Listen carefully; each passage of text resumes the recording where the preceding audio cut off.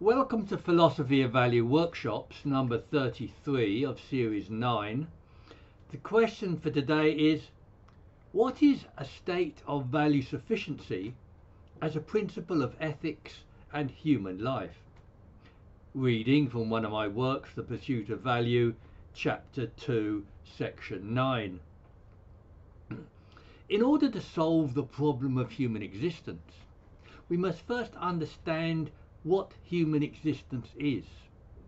And the most fundamental way of defining human existence is as consciousness and reflective consciousness.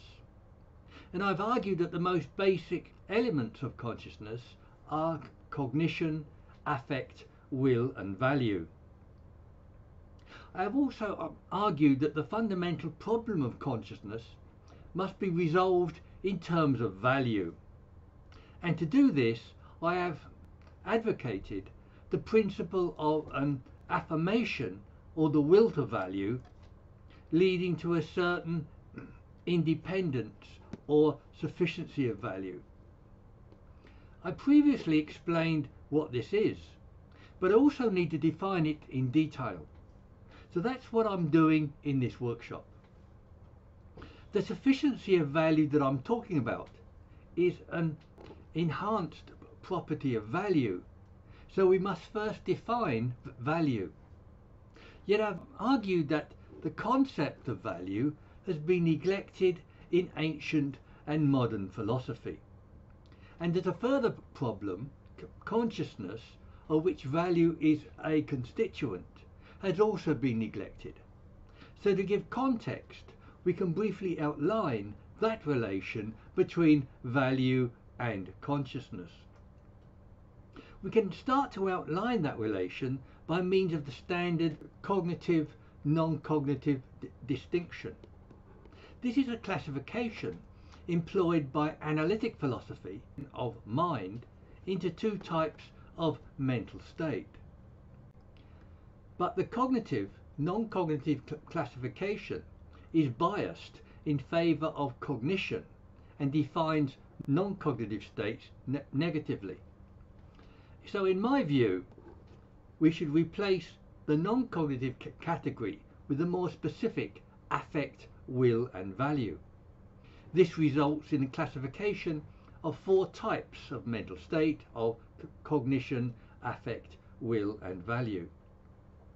These four states can now help us to define value and different kinds of value by contrast and comparison. Yet we should first note that analytic philosophy regards such states as separate and distinct from each other, whereas phenomenology, existentialism and myself regard them as overlapping and interpenetrating. Examples of affect states include both feeling and emotion, such as pain, happiness, affection, despair and anger. Examples of cognitive states are thought, perception, reason, knowledge and belief. Yet values and value states also imply cognitive states because they value something, that is, an idea. With respect to the will, wanting is a directional capacity of the will that implies value.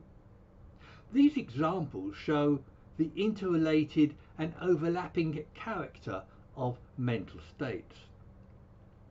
The definition of affect states is particularly relevant to the definition of value and sufficient value. This is because we can compare sufficient value with affect states and contrast it to cognitive states. We can first compare value sufficiency with the sufficiencies of the affect states of happiness and pleasure. The sufficiency of pleasure is that it remains pleasurable regardless of beliefs or social disapproval. Happiness is more subject to cognition, but happiness is satisfying in itself without endorsement. So the particular kind of sufficiency that value has, incomparable to, but not the same as, that of happiness and pleasure. They are comparable due to their relative independence from cognitive endorsement and support. Yet these three states of pleasure, happiness and value have different origins and different characteristics. Pleasure typically has physiological origins and is less influenced by cognitive factors. Happiness is more subject to circumstances and supporting cognitive factors. So sufficiencies of value can be compared to the sufficiency of affect states in having phenomenal properties. But value states have a different ontology with a greater volitional and qualitative aspects. But some examples of value sufficiency are moral fortitude, magnanimity, dignity, love and self-esteem. We can now contrast cognitive states to both value states and states of sufficient value. One aspect of this contrast is the fact-value distinction that is also part of the cognitive non-cognitive classification. Yet cognitive states can also be contrasted to value states and non-cognitive states using the concept of intentionality. That is, cognitive states can be said to be constituted by their intentional objects. Belief, for instance, is constituted by whatever idea is believed. That is, belief cannot exist without something that is believed. But this isn't the whole story, because we can have stronger or weaker beliefs. We can note here that Brentano student Twardowski distinguished the content of intentionality from its object. Husserl then named the objects of intentionality as its noema and its contents as noesis. We don't really need these technical terms, yet they indicate the explicit nature of this analysis. The point is that whereas cognitive states can be defined and constituted by their intentional objects, non-cognitive states like value can be defined and constituted by their experiential internal contents. That is, it is the inner experience that largely defines and constitutes values and value states. And that method is crucial for defining the substantive character of value sufficiency. So value can be contrasted to cognition, yet we still need to note their overlapping and interpenetrating nature. Philosophers and social scientists here have, for example, emphasized the value-laden nature of facts. Hilary Putnam has expressed this as the collapse of the fact-value dichotomy. But the value-laden nature of facts has led, in part, to mistaking the fundamental character of value. This has led to states being described as values that are not values and are values in name only. Such mistakenly described values are truth values, numeric values, monetary values, and values of quantity. My objection is that these values don't have the subjective experiential content essential to values. And on this view, these values only seem to be describable as values analogously. That is, they are described as values, but should be described as properties or quantities, or we could call them pseudo-values. We have here the common problem of one word, value, with two meanings. Of course, the word value has many more meanings than two, but this ambiguity is particularly misleading. This is because the word value is also used in quite a different way to describe quantification. A comparable ambiguity to these two meanings of value is found in the two words epistemic and experiential meaning. Epistemic meaning about what a sentence means is comparable to the meaning of value as quantification. Experiential meaning, on the other hand, is comparable to the meaning of value as experience. And further ambiguity surrounds the meaning of the crucial word sufficiency, also an opportunity for clarification. Firstly, we have noted above a kind of sufficiency that applies to pleasure and happiness. Secondly, we also aren't focusing on the logical sufficiency of necessary and sufficient conditions. And thirdly, neither are we talking about the sufficiency in the principle of sufficient reason. Leibniz's principle of sufficient reason is that everything must have a reason or a cause. But I'm talking about a subjective sufficiency of value that we are trying to explicate here. And there is a strong school of thought that holds that values, properly described, must have subjective qualities. Ralph Perry, for example, argued that values don't exist until someone desires something, and I agree with him.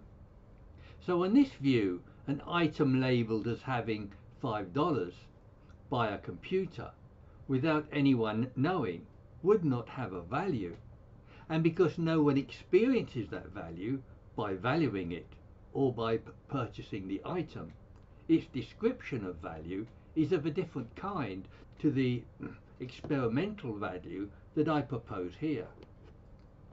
Moreover, I believe that describing such value is not only misleading but erroneous. That's why truth values, numeric values and monetary values shouldn't be called values. John Mackey also argues that there are no objective values in the fabric of the world. I previously discussed Mackey's arguments, so I won't go over them again here. But it's important to understand what he means by objective value. In Mackey's argument, the word objective refers to substantive ontological existence, not universality.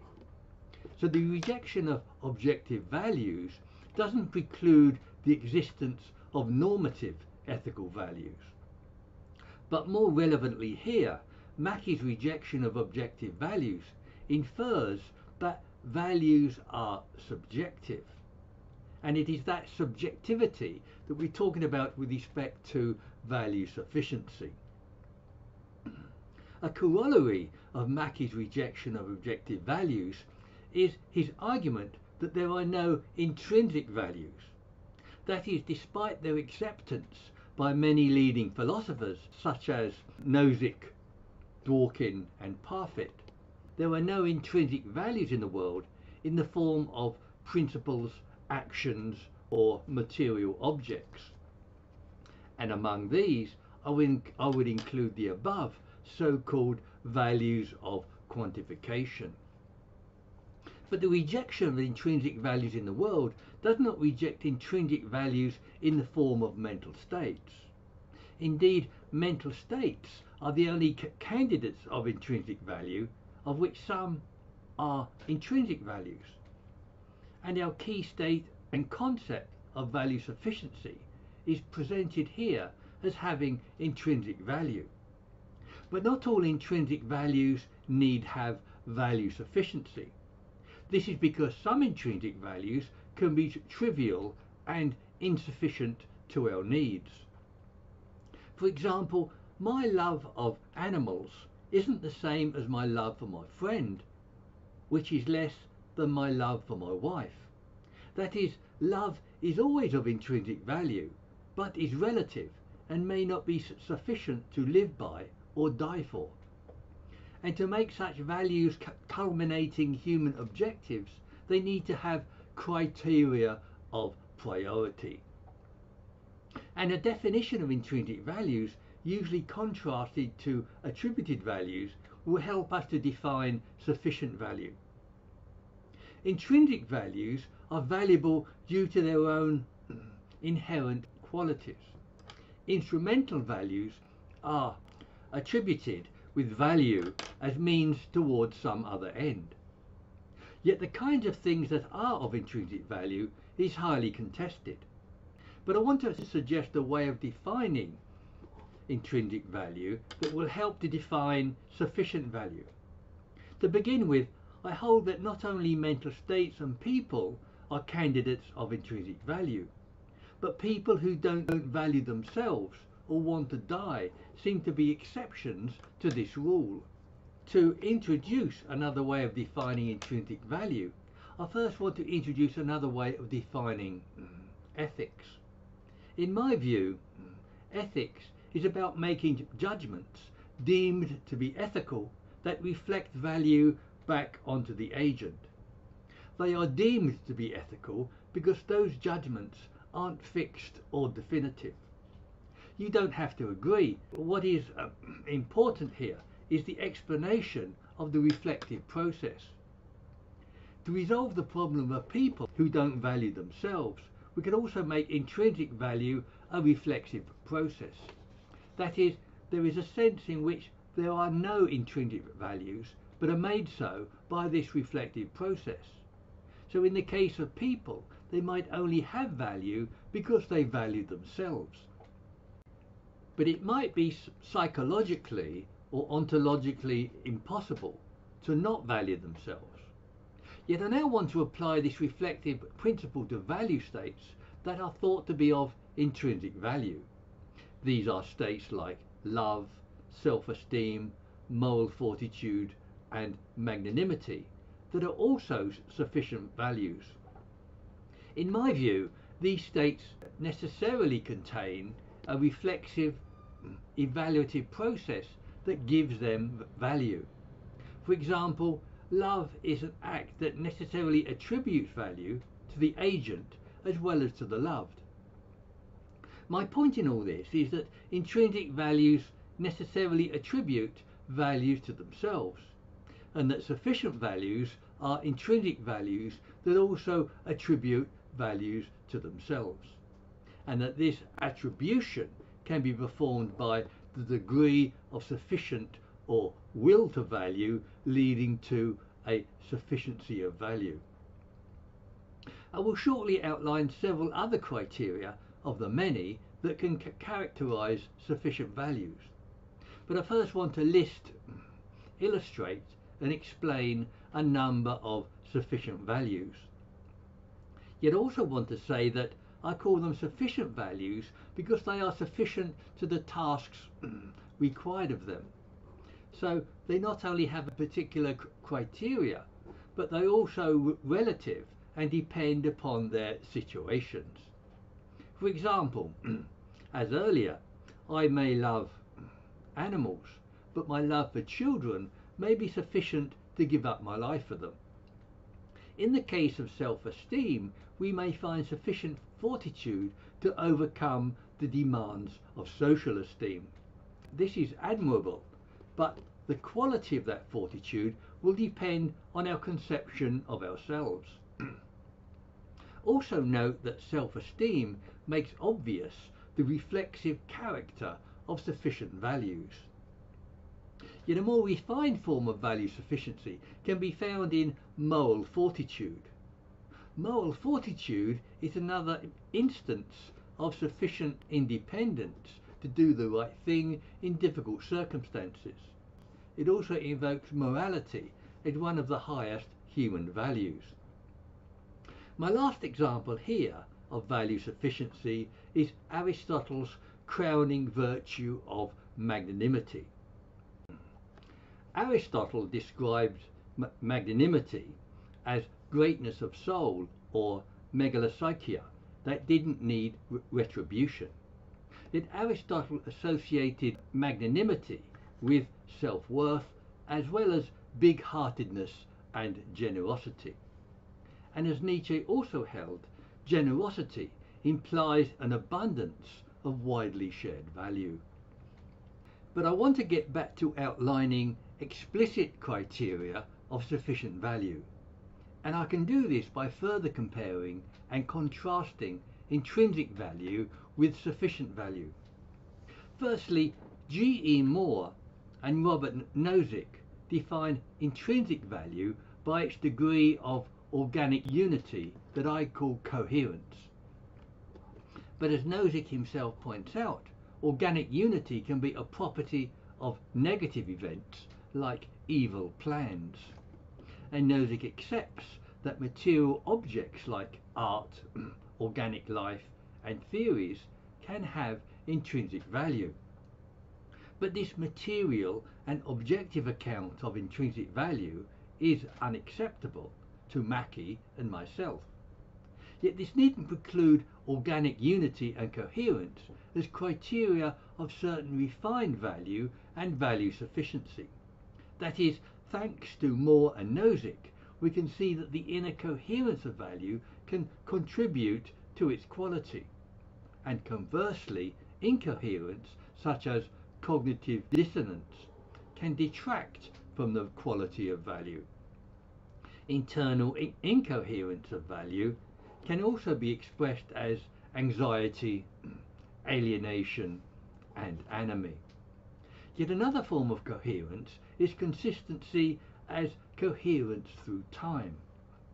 One example of coherence and consistency leading to sufficiency of value is shown in Sartre's spirit of seriousness. The spirit of seriousness misrepresents subjective values as objective to avoid freedom and responsibility. The classic example is to inauthentically say, in bad faith, that I have no choice. And these are instances of a lack of value or a lack of sufficiency of value. A similar example of a lack of sufficiency of value is found in Bernard Williams' criticism of self-indulgence. This is a moral self-indulgence of caring about oneself, caring about other people, rather than actually caring about other people. Yet the spirit of seriousness is also a failure to value value because it is valuing objects or ideas. And arguably, only people and mental states are candidates of intrinsic value, not objects or ideas. And not to value value fails to affirm value as a will to value, leading to a sufficiency of value. The affirmation or will to value leading to a sufficiency of value can be explained as an aggregating process. That is, the act of valuing has a proclivity towards substantive values like moral fortitude and magnanimity. This is because valuing is an aggregating process that has trajectory and directional content. That is, making certain value choices add to and reinforce a particular ambience and type of value. For example, financial values and their pursuit channels values into the financial sphere, whereas ethical pursuits develop moral and other human values. And the will to value leads to sufficiencies of value. I would also like to mention some other ways in which this process of value development can be expressed. Sartre advised refraining from appropriating things for their own sake, which leads away from value. Jung spoke of individuation, that we might call a synthesis of value promoted by valuing value.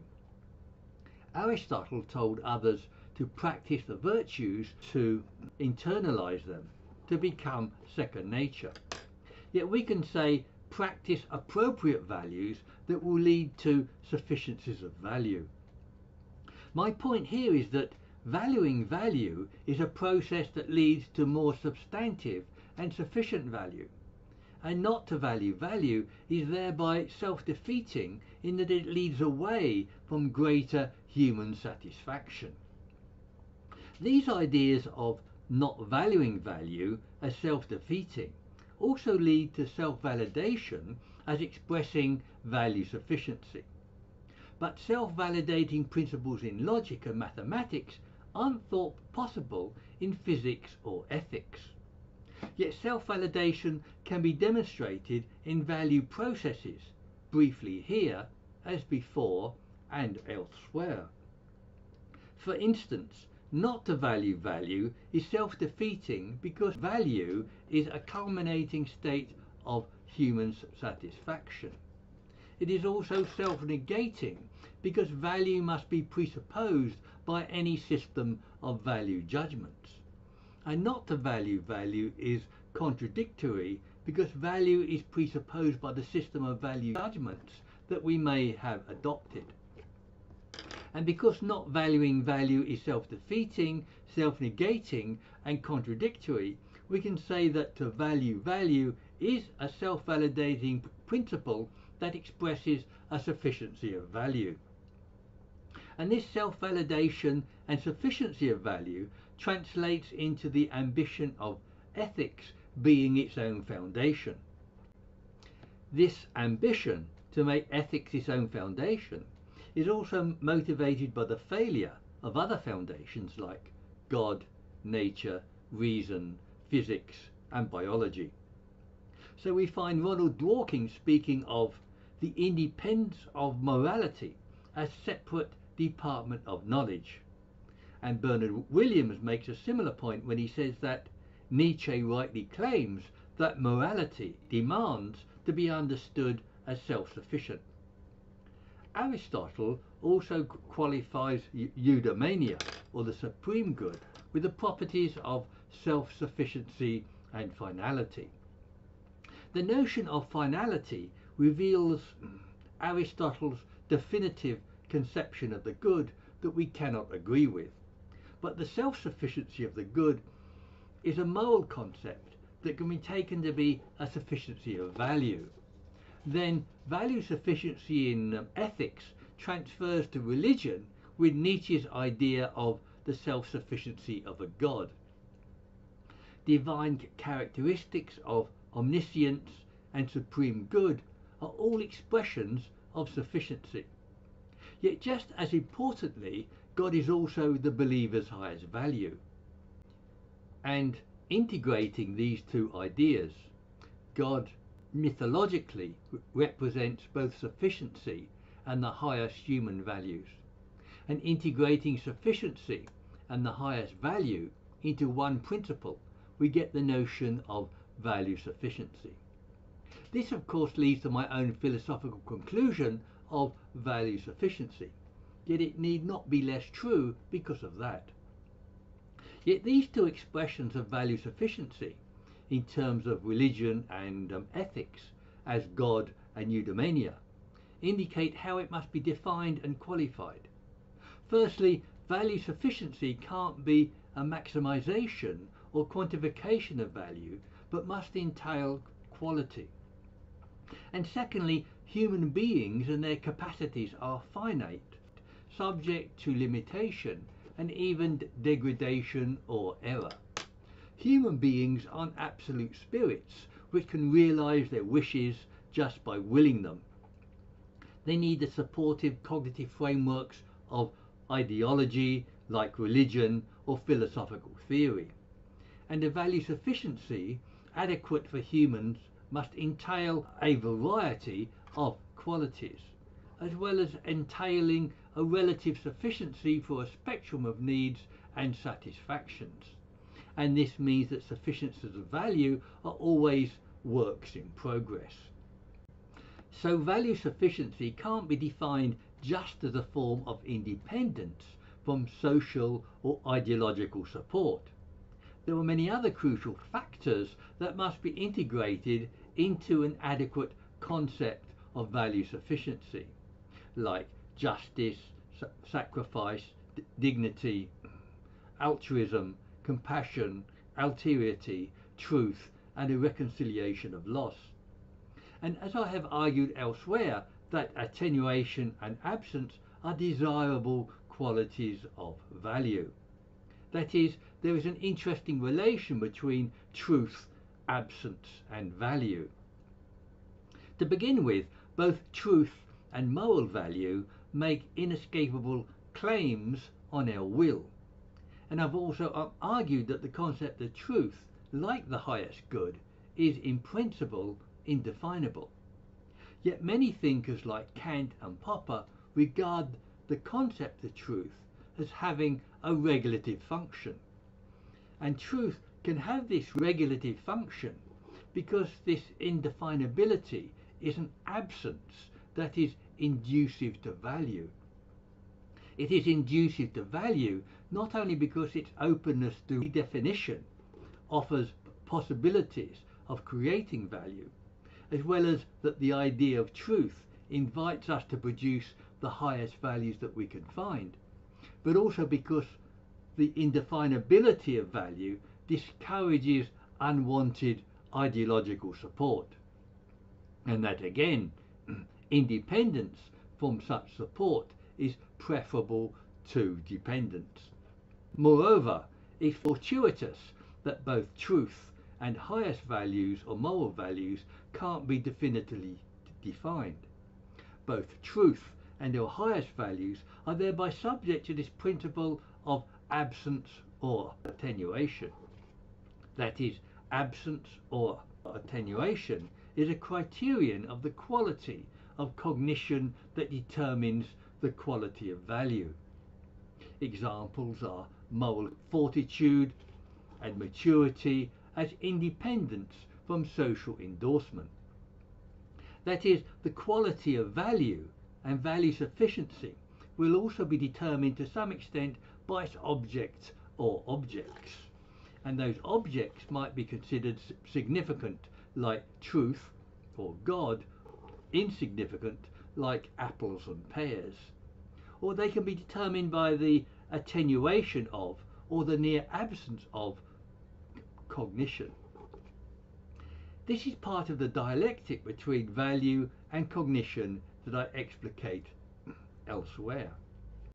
That is, value sufficiency is produced by a quality, direction, or an alignment with the highest value that can be conceived. It is a trajectory towards an as yet undefined future that is constantly unfolding.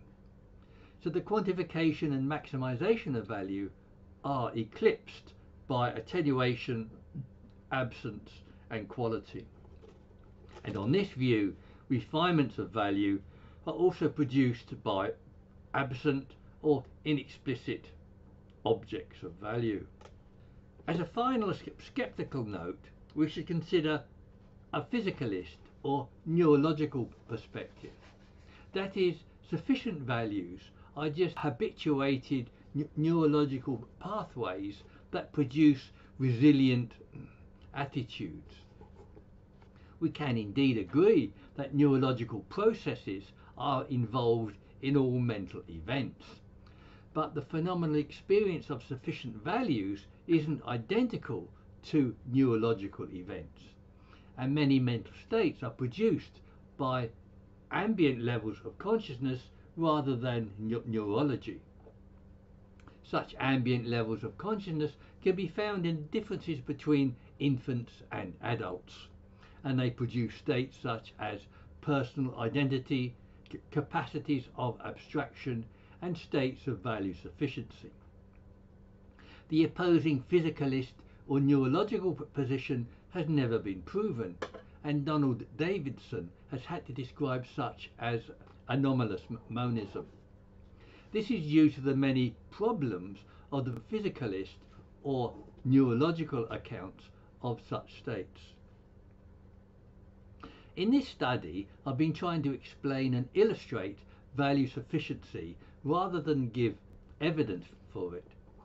So we conclude by again listing a number of states of value sufficiency like moral fortitude, patience, self-esteem, love, magnanimity, maturity, and courage, as well as accepting other states of value sufficiency that we have yet to discover or create from future resources. We compared these states of value sufficiency to the sufficiency of affect states like happiness or pleasure, and we contrasted them to different kinds of logical sufficiency in cognitive states. Yet even as a property of value states, we found insufficient value states like the spirit of seriousness, inauthenticity, and self-indulgence.